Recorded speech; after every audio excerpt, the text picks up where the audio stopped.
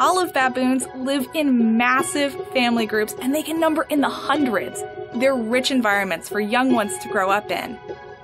Young baboons are extremely curious.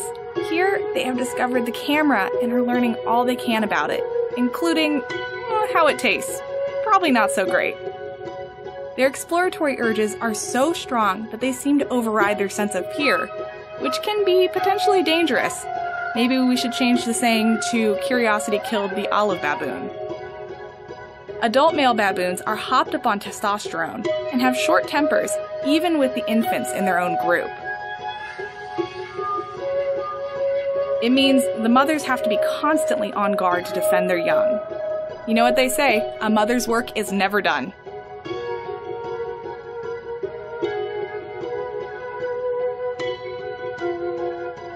Now, I will say the adult male's propensity for violence is not without benefits. They are effective ambush hunters. And guess what? They also have fangs, and they are every bit as fearsome as a lion's.